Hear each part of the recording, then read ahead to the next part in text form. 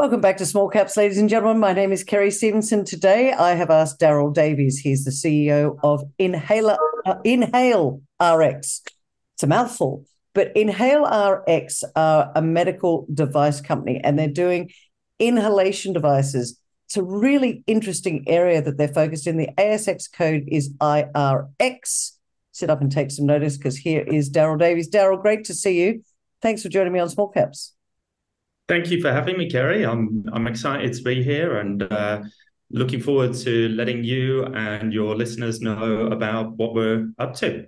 Well, I'm excited you're here because really you guys haven't been speaking about what you're doing because you've been getting all your ducks in a row, and it's an interesting area, the inhalation market, for both pain management and also mental health. So before we get into the real nitty-gritty, if you like, give us an overview of who the company is. Sure, I'll give a bit of a background there. So essentially, InhaleRx is evolved from a company called LifeSpot Health. And LifeSpot Health previously was selling medical devices. They had a different ticker. Back in 2020, there was a recognition from the board that a new strategic direction was needed. And that's where the pivot and the rebrand happened to InhaleRx.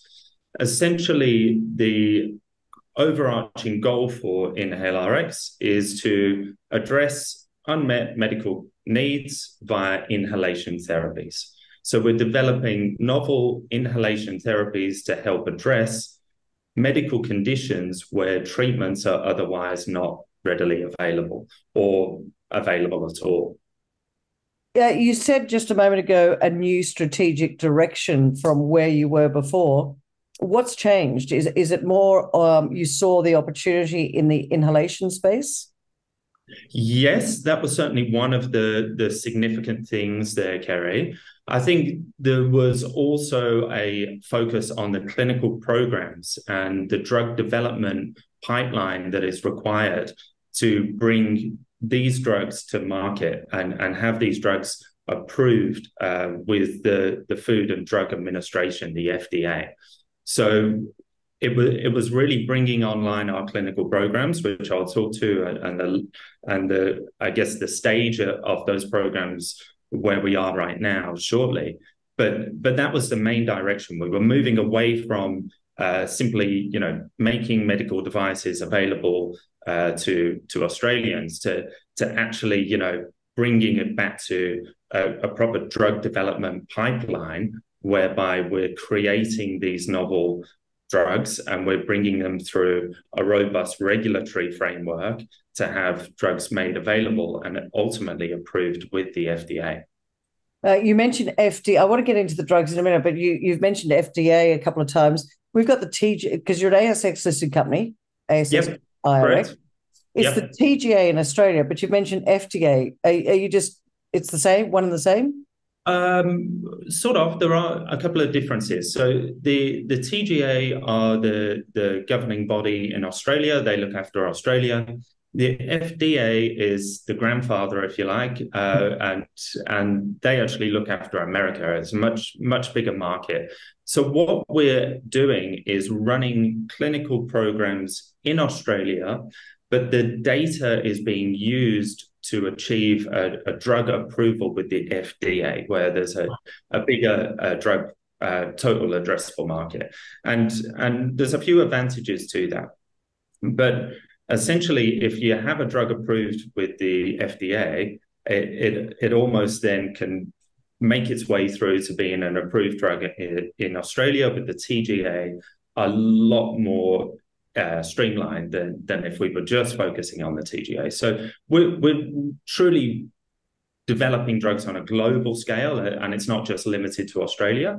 Hence why we have decided to pursue a registration and a drug approval with the largest regulatory body in the world, which is the FDA. That makes sense now. Okay, got it.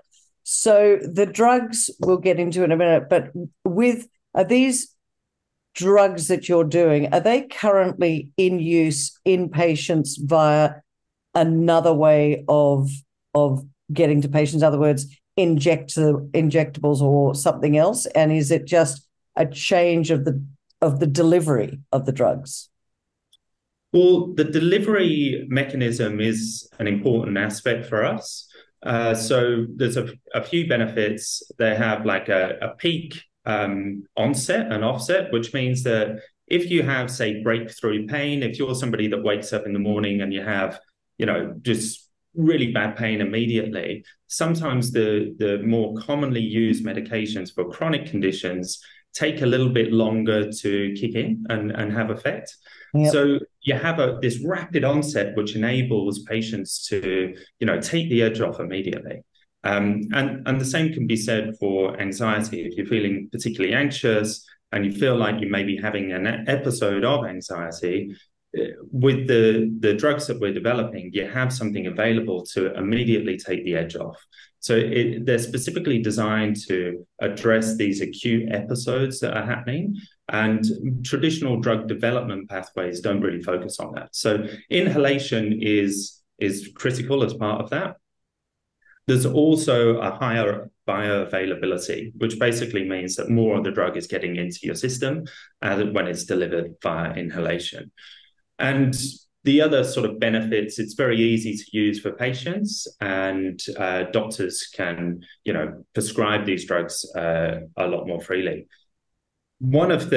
Just to answer the second part of your question, one of the initiatives that InhaleRx has been on in the last 18 months, we have been quite quiet, as you quite rightly recognize. We have been flying under the radar, but we have made different drug device combination products made available to over 10,000 patients in Australia. And that's the medical cannabis pathway. So we have experimented with different drug delivery mechanisms. We have a lot of data on the efficacy as well as the ease of use. And also we understand from doctors what gap this is filling in the market. So, those insights were really valuable for us as we started to create our clinical programs and really design the clinical trials that we're running in Australia. Talk to us about the clinical trials, because they're pretty important as you develop these sorts of drugs and ways of delivering them.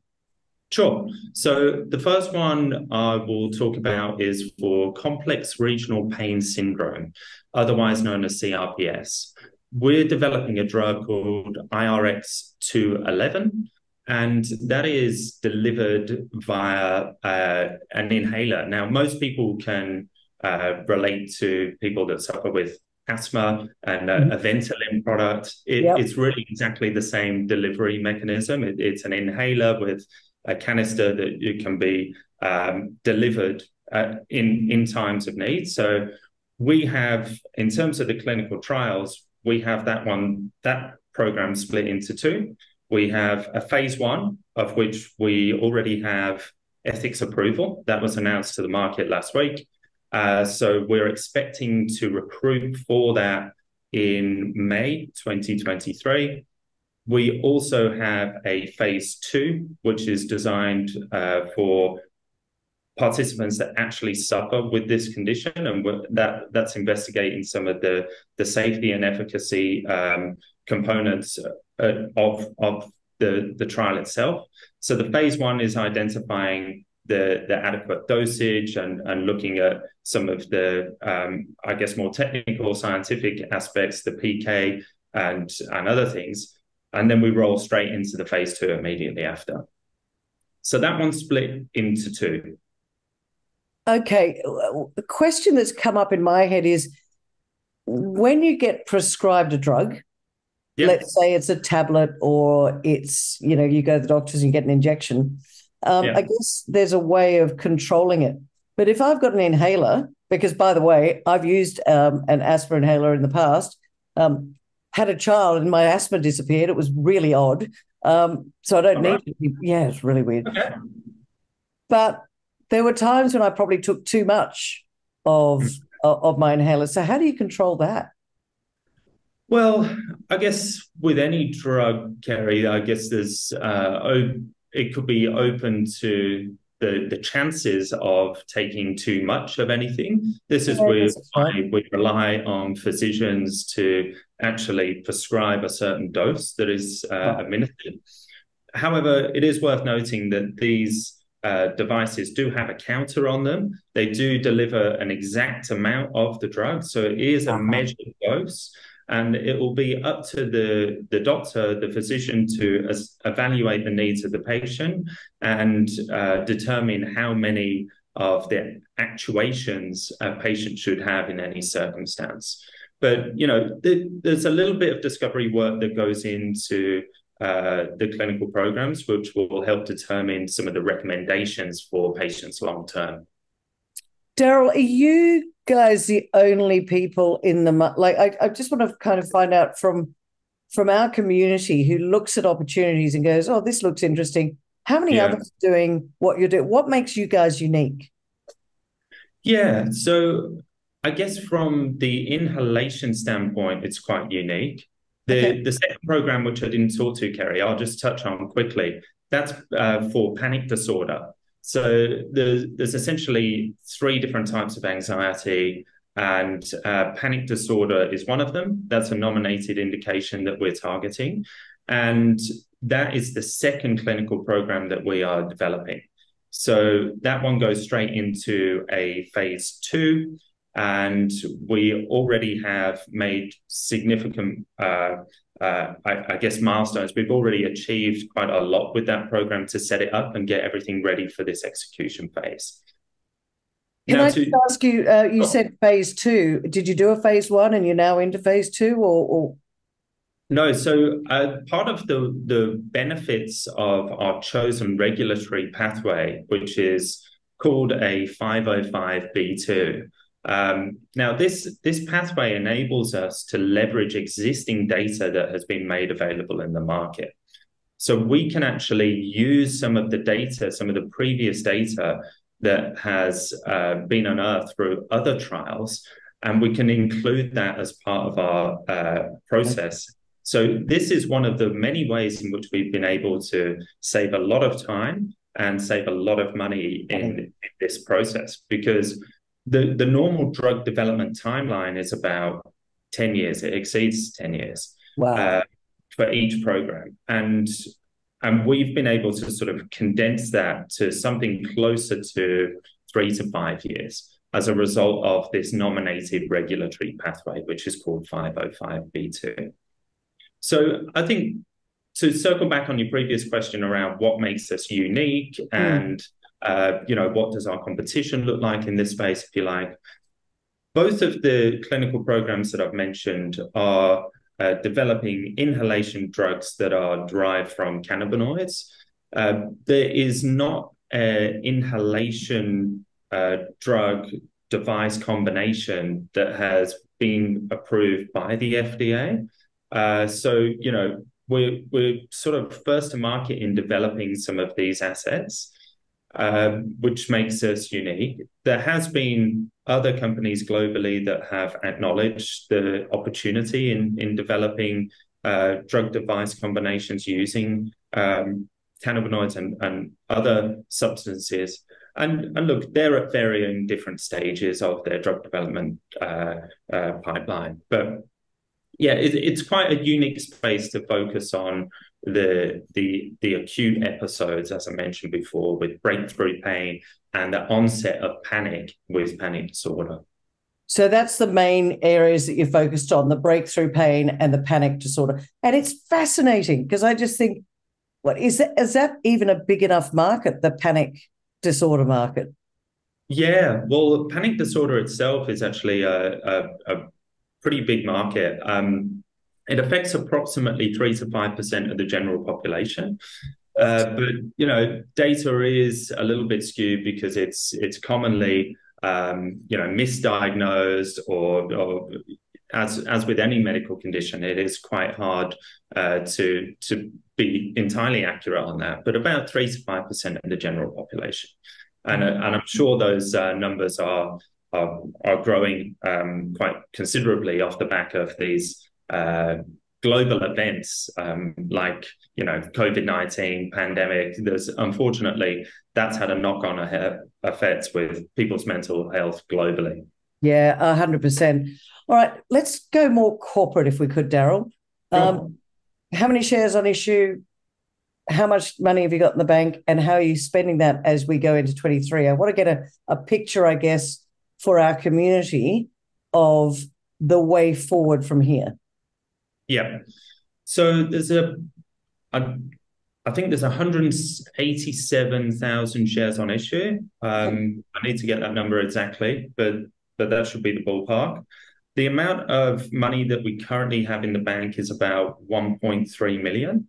Mm-hmm. We do anticipate needing to do a further capital raise in the near future, especially to help fund our phase 2 for panic disorder and the phase 2 for CRPS. Phase 1 CRPS is already fully funded. We have everything sort of already mapped out with that. And as I mentioned before, we've already hit the milestone of getting an ethics approval in place. But the other two programs will require a little bit more funding as the year goes out. I guess in parallel to that, we're running an investigational new drug strategy, which involves a bit of regulatory work to open up what is called an IND with the FDA. We've already incurred the vast majority of expenses in preparation for that. But this really helps position the company. I know we're talking about the corporate side, but this really helps position the company very well to appeal to either big pharma or big tobacco. Because if we can get positive results from the phase 2A trials, and we can demonstrate that we've opened up an IND across both programs, that makes it a very attractive target for other companies that are looking to take it through the final leg, which is phase 3, and then through to commercialization. So is that when big pharma, like, did big pharma start to look at you at this stage? What I'm looking for now is, I guess, what are the key milestones which are going to deliver value to shareholders? Yeah, so the milestones will be first patient in. So actually getting patients in the door, getting them dosed across the phase 1, that's a significant milestone. Getting the ethics approval for both of our phase 2 programs is going to be a significant milestone. Equally, when we start bringing in patients and screening them for those 2 programs, that will be a milestone. Opening up the 2 IND programs, as I mentioned, that is a very significant milestone, actually, with other biotechs in this space. And I guess investors that are familiar with this area will understand that usually is a pretty significant inflection point for these companies as they move forward. So yeah, I'd say they're the more significant milestones that are coming up in the near future. Can we have a timeline on those at all? Yeah, so phase 1, 2023 is when we anticipate to have first patient in for the phase 1 program. The phase 2 program for panic disorder, we will be looking to close out a capital raise before initiating the execution of that program. But we anticipate that to have first patient in around Q3 of this year. And then CRPS phase 2 will likely go on to towards the end of the year, essentially. That will be Q4 before we're looking at first patient screened. So it's a pretty busy 2023 for InhaleRx. If I look at what, yeah, well, certainly, from a milestone perspective, it's incredibly busy, and I think in 2022. It was all about the planning phase. It was about information acquisition. It was about planning our regulatory side particularly well. And I think, if you're going to chop down a tree, you may as well spend the time sharpening your axe first. And I think that sort of, basically explains what 2022 was for us. And 2023 is where we're coming into the execution phase. So with that in mind, we're very excited for what's happening next, and I'm very much looking forward to delivering on these clinical programs. Darryl, before I wrap it up and ask you for 3 reasons why people should be sitting up and taking notice, I want to know why Darryl Davies got excited and decided I want to lead this company forward. Yeah, so I guess a couple of different reasons. I truly believe that where the company is at the moment in bringing inhalation medications, and this isn't going to be limited to just cannabinoids. The company has a lot of plans to bring other inhalation therapies to market. So I saw it as it's an opportunity to be best in class in an area where there's not too many people focused. So there's that side. I've had loved ones in my family, I guess, on a personal level that have suffered with panic disorder as a particular indication. So, I mean, I've got a bit of a personal story in there as well, but I think overall it's just the passion and the ability to change people's lives and be a part of that process of bringing medications to market to serve unmet medical needs. Well, you're certainly coming a long way, and it has flown a little bit under the radar, which is great to have you on Small Caps to alert our community to what you're doing. And you must come back as you develop into 2023, because it sounds like there's going to be a lot of news flow coming out of 2023. It'll be interesting to see Big Pharma starting to take notice as well. So let's wrap it up, if we could, Darryl. Give us 3 reasons why people should be sitting up and taking notice of InhaleRx right now. Okay. So probably reason number one is what I've really just covered. We're moving into the execution phase across these clinical programs.